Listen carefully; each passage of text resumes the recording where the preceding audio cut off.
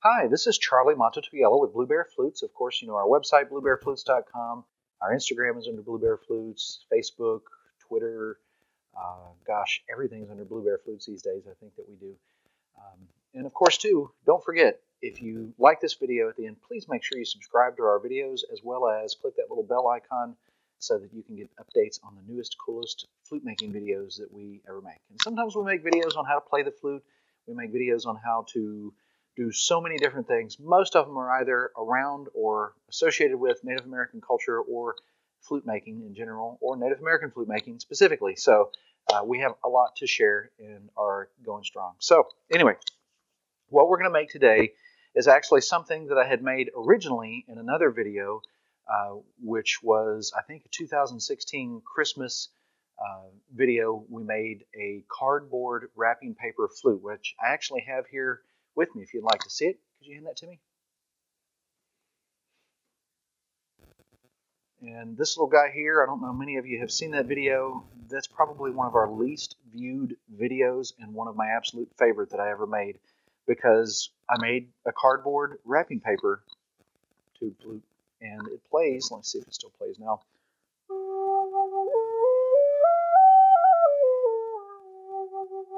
Really one of my favorite videos I ever made, so something to go back and look at. I think that was 2016. And my little boy actually, at the time he was little, of course he's grown up quite a bit now, had made this crane totem for us that we put on the block. So really is a keepsake that stays on my bookshelf, and I love it. Something a lot of fun, and I do pick it up and play it pretty regularly. It's actually in the key of F sharp and turned out just amazing. So what we're going to do today is, using another cardboard tube, which is a little larger than that one, we're going to make a flute, hopefully in or near at least the key of low E. And after we get finished making this flute, I might go and do a few other things to it to see if I can't spice it up a little bit to make it a little more, I guess, permanent.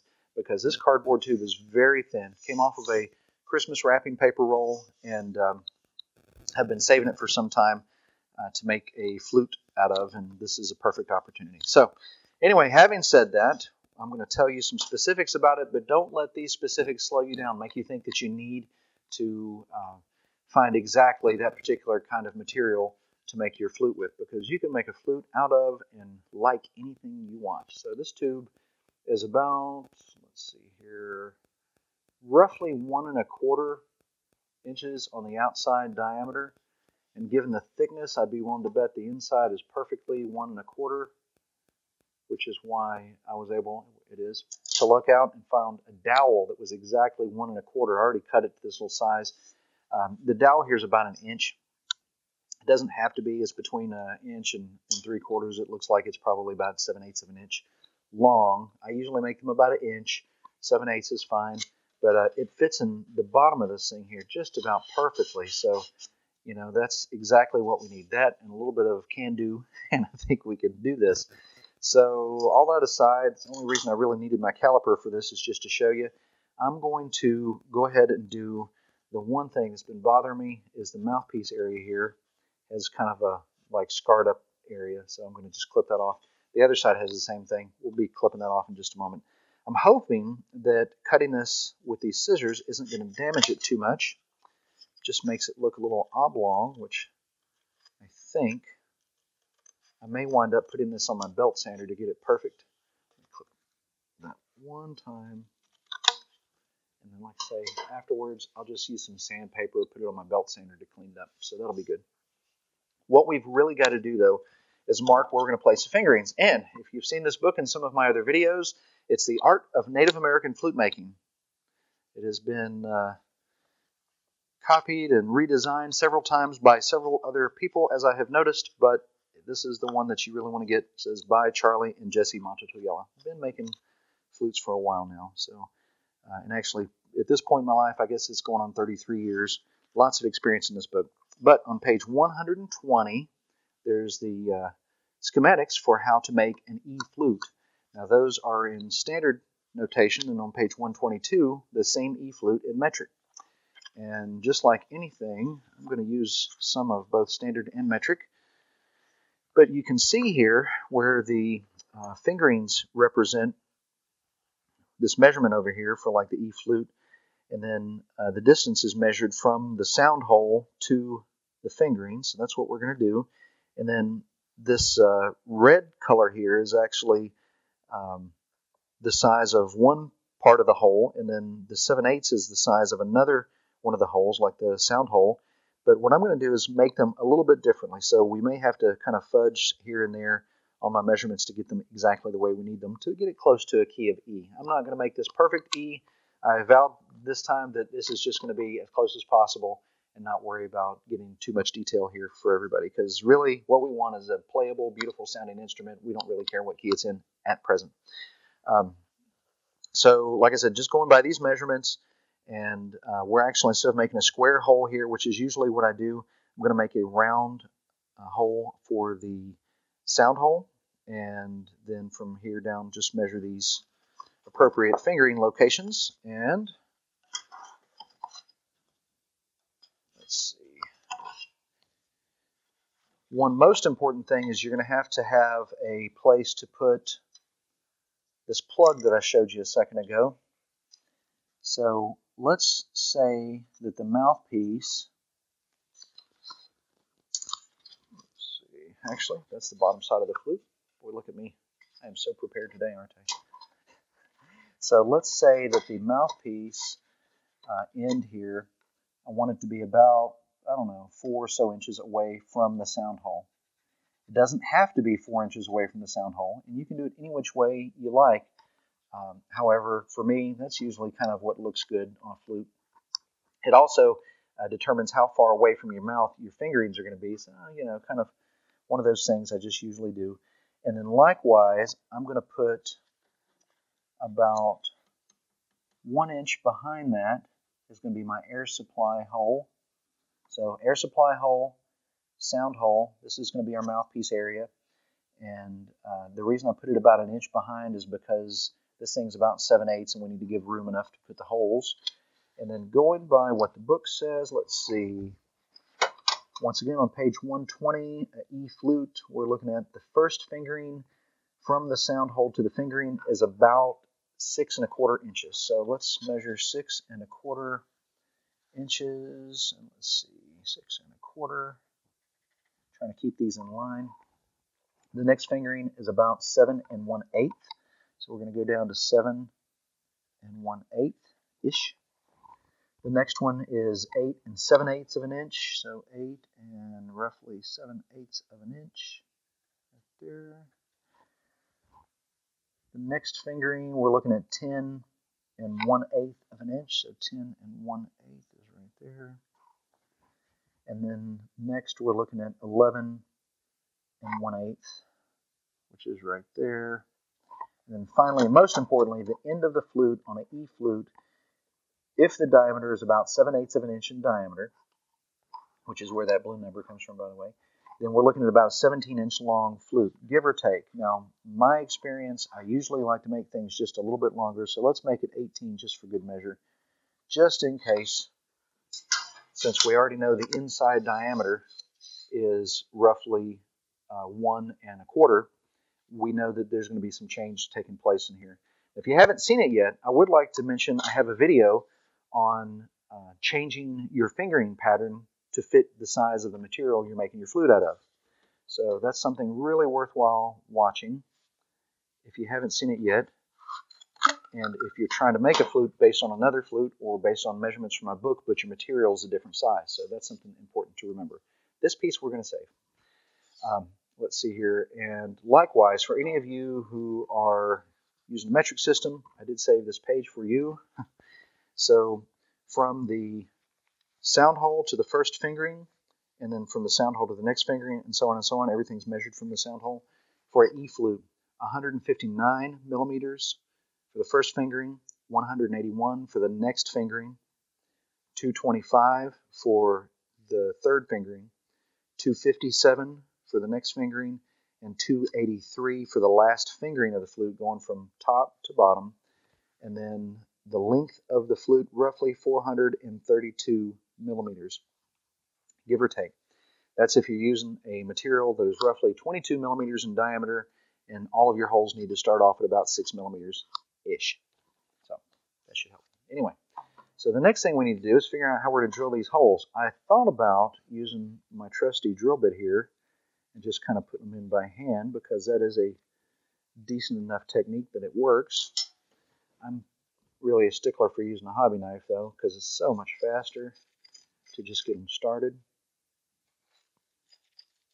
And in just a moment, I'm going to do the thing that I always do, which you don't have to do, mind you. You can use hobby knife, drill bit, sandpaper, whatever you've got. There's so many other tools that you can do this with. I'm going to burn the holes out.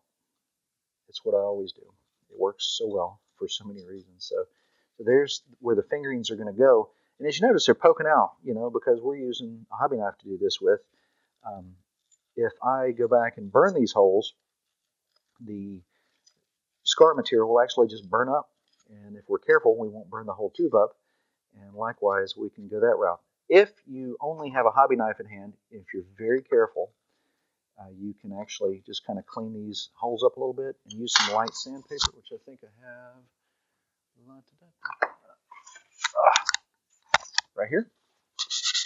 And just kind of sand some of this stuff just to clean up the scar material tissue on the outside.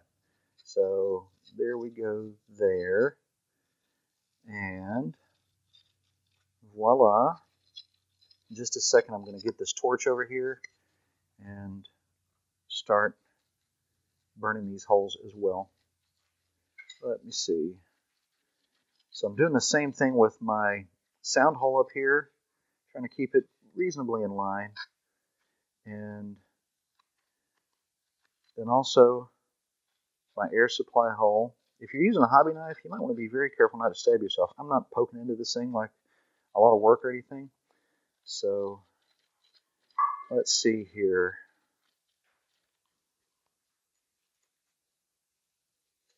And this is before we even put the plug in, so keep that in mind. Let's see. I'm going to use one of these, and hopefully this torch works. This one's been giving me a problem for a while. Okay, look at that. Many of you know I have a stand that holds most of my burning rods. Whenever we do flute making, we use burning rods to clean the holes out of wood and everything else we make flutes out of. Back in the old days, my wife and I used to stand here and hold these rods. Oh my gosh, it took forever and a day to do this. Gosh. On the upside, it really makes you appreciate using this tool. It really does, because you're thinking, I'm just shaking this thing back and forth all over the place. And surprisingly enough, it can get red hot in no time. I think I'm going to bump it off a little bit. This one's got some excess carbon buildup from the other flutes that it's been making.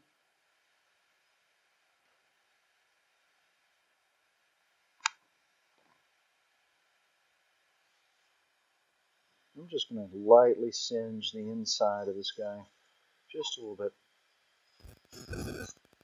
If you notice, I did that at something of an angle. That angle does help. Now notice when I'm doing this as well, there's a little bit of fiber that's kind of burning there and singeing. It just kind of turns into a little ember, and then it looks like it stops. So if you use this technique, I'm not telling you to do this, but if you do, be careful and be mindful that this cardboard tube could catch a fire.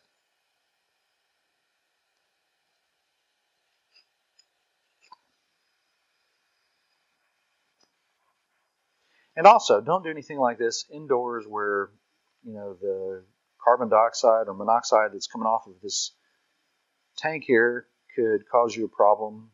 The smoke vapors coming off of the burnt cardboard or wood or whatever you're doing could cause a problem. Make sure that you're somewhere there's plenty of ventilation, which I'm actually in my shop, and although you can't see it, there's lots of doors open right now. See that hole in there glowing? I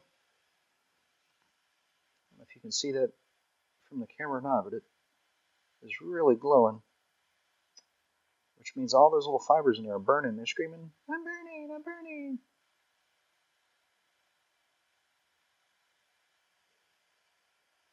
And then they stopped, which is good. Okay, and now I'm going to burn the air supply hole. Make sure the sound hole is good. And really, that's not too bad, I don't think. Might do one more thing to the sound hole here to try to ensure that it produces the amount of volume that I want, and that it's as clear as I'm aiming for. I'm just going to widen it a little bit.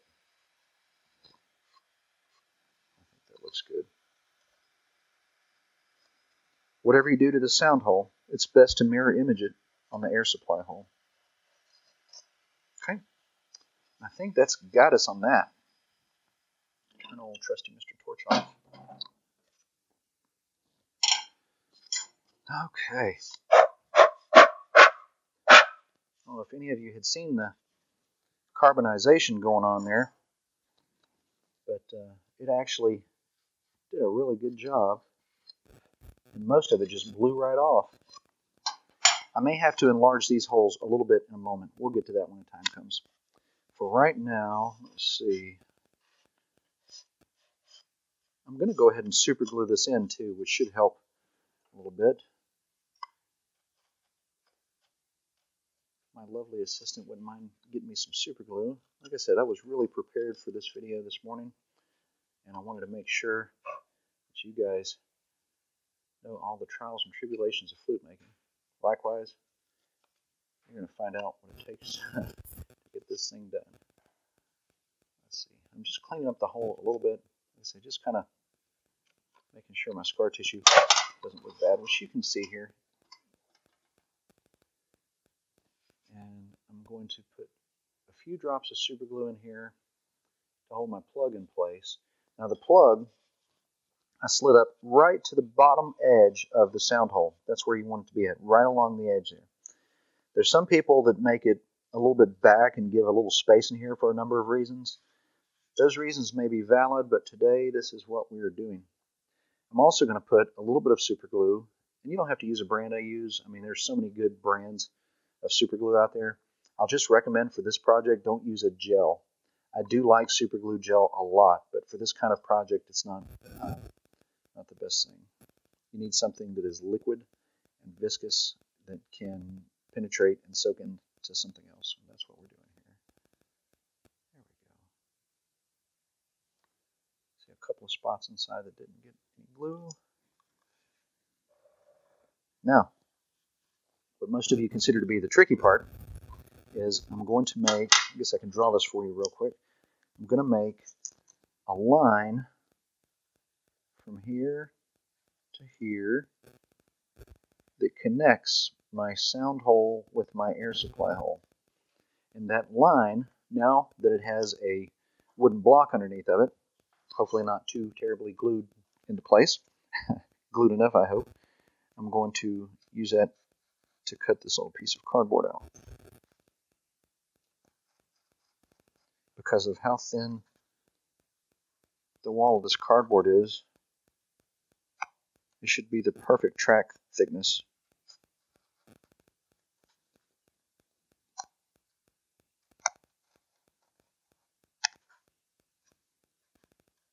Okay. One thing about using super glue I will advise is the vapors that come off of it sometimes can be really strong. Anytime it touches a porous material or a carbon-based material like cardboard or wood, it has a reaction with that, and it puts off some seriously strong vapors. It could burn your eyes or your nose or anything, so you got to be careful. Okay. I can't wait to see what this thing is going to sound like.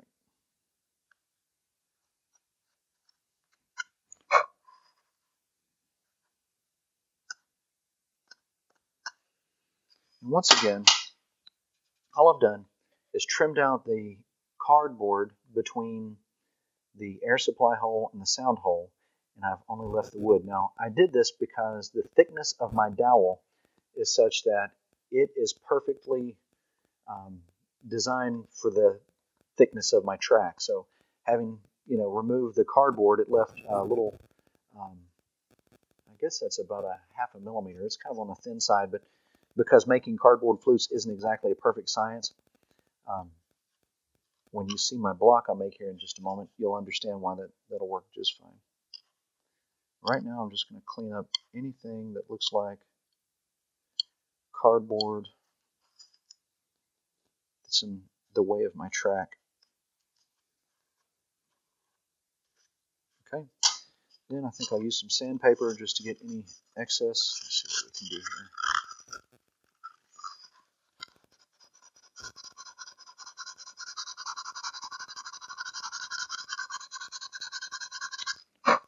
That's looking pretty good.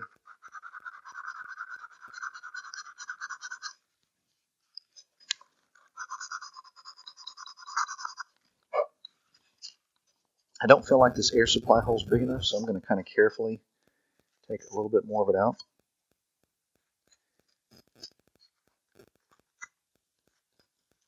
I don't want to make the air supply hole too big, but at least it needs to be nearly the same size as the sound hole.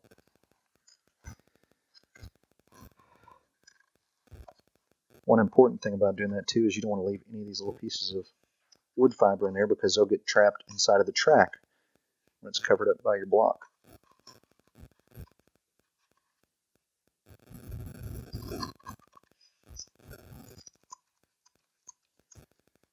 And let's see where we're at. Okay, that's not too shabby. I think that'll work for what we need it for. And then I'm going to show you. I'm going to save this piece for. Just trim this off. So now we have a piece of the original cardboard tube, and it's longer than the edge of my sound hole and track area, and goes back past the air supply hole. That's how that's going to sit. So I'm going to pick what looks like the best place to cut this thing, and we're just going to make a slit right there. Let's see how this works.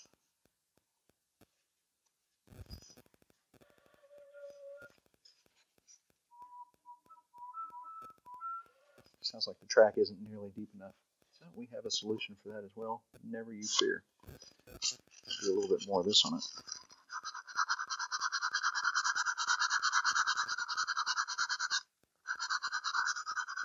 This is where using probably a slightly thicker tube might have been a good solution.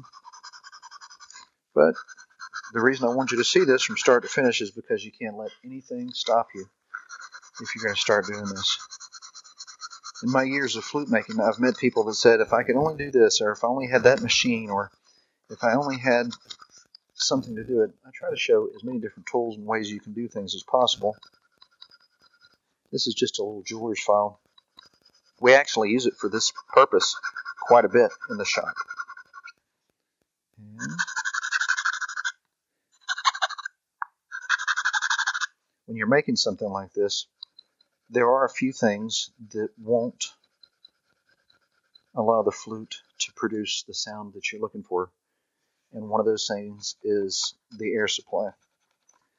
If it's not large enough, if it's not small enough, if it's too large or too small, there's so many what ifs. This one's got a little booger right there too. I think it's some super glue and cardboard that decided to merge into one.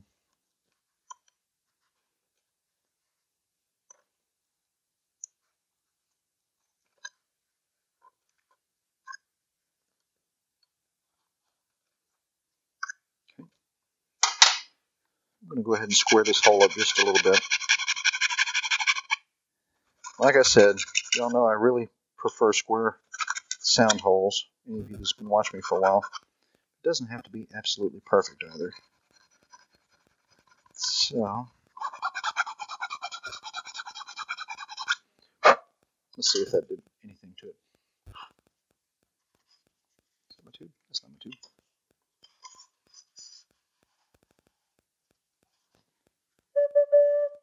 quite a difference, didn't it? So these top two holes, like I said, are a little bit on the off-key side. I'm going to go ahead and tie this leather lace around it. I might find something else that's a little more aesthetically correct, like a rubber band, like I have on that other one. But for right now, this leather lace will probably do the trick for me, just to hold it in place. I just don't want it to look like a cardboard flute with a nice, piece of leather lace on it. So you can hear it actually cleared the tone up a little bit, but in doing so, we sacrificed some of the volume. And that's pretty much the way it works, is you sacrifice a little something and you get a little something else. So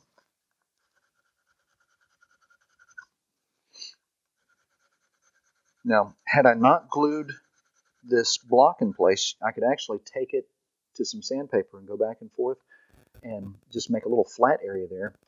And that would likewise give me a deeper track as well. Once again, lots of ways you can do this kind of thing. I tried to avoid showing my burning tools this time because, except for the cleaning the holes out, but, I usually use my track tool up here. I just don't want any of you to feel like you have to use any of the tools that I use. There's so many ways that you can make this flute play.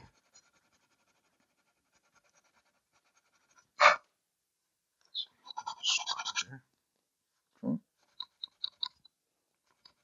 I think she's looking pretty good. So let's grab my torch so I can retune it a little bit. I'm going to put one of these new fancy rubber bands, which once again kind of look like it belongs here.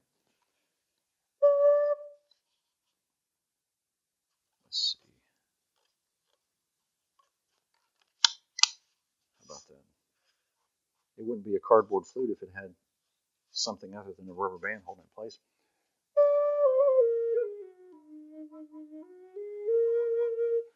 Let's fix these top two holes.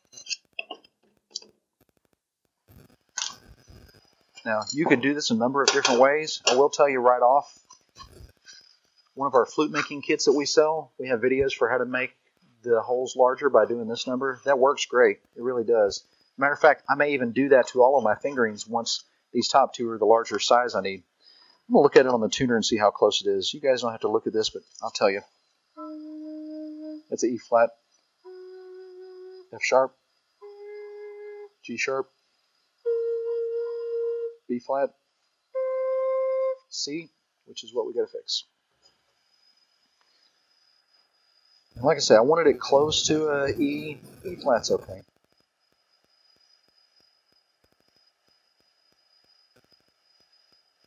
I'm just going to use this fire because it does such a clean job of making these holes nice and neat.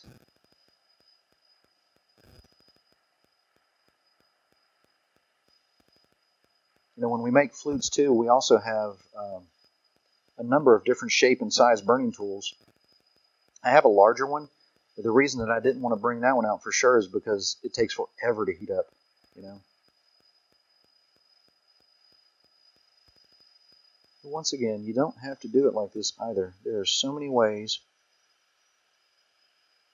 you can enlarge those holes without using a hot rod.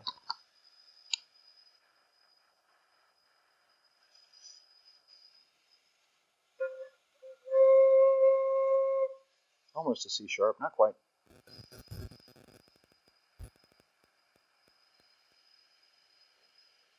Any of you that haven't guessed it yet, especially since I used the opportunity to make a plug for my flute making book, I should mention to you that the reason that it's an E flat instead of an E is because I made it 18 inches instead of 17, like my book said.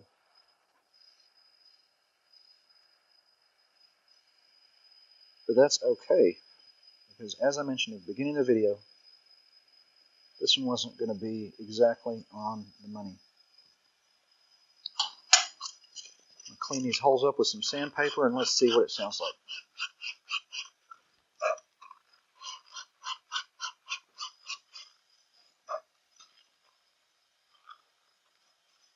Let's see.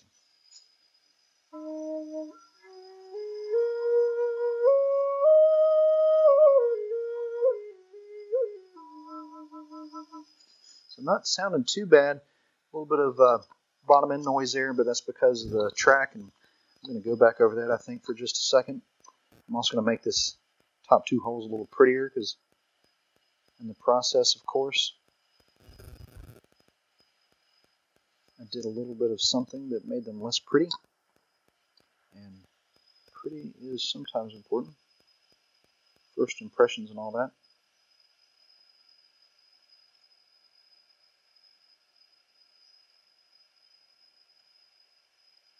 Plus, if they're big holes like this, sometimes the bigger the hole, the easier the mistake is to see.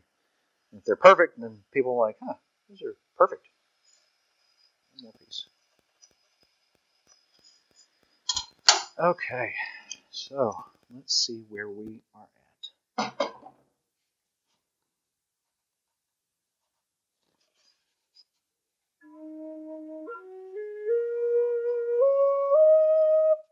Still just a little bit of sound coming off of the block here, but I think I'm going to clean that up in just a moment.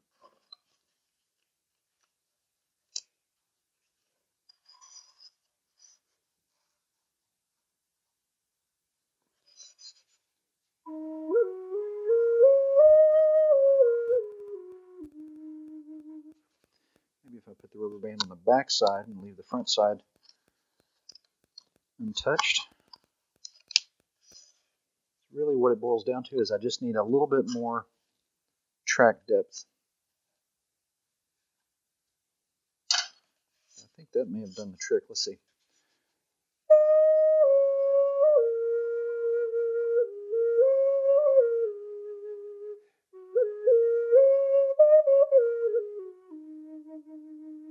One really interesting thing that I like about the cardboard for a flute making material is that when it plays, because it's so thin and just so rigid, I can actually feel the vibrations of the flute playing because they just really resonate inside of the cardboard. I wish you guys could feel that.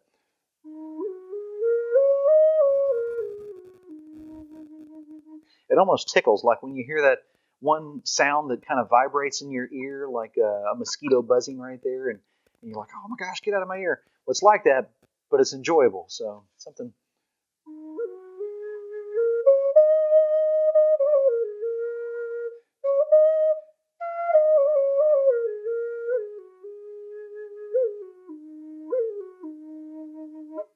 So really, a flute that's got at least the sound quality of many very expensive flutes that you've probably seen, maybe bought, sometimes wish you had.